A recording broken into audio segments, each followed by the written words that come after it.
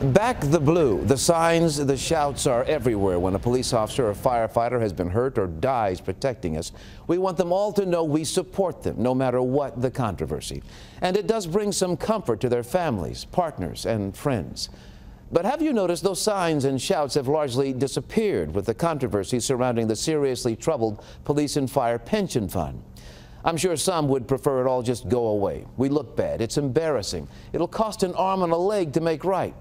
True, but that is what must be done.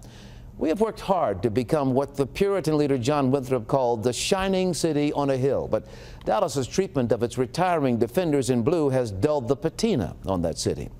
The first priority of any government is the safety of its citizens, the security of their possessions. And yet the men and women who kept their pledge to us years ago to do just that, who ran into the burning buildings and toward the firing gunmen, cannot now depend on the rest of us to do what we pledged and in their retirement come to their defense.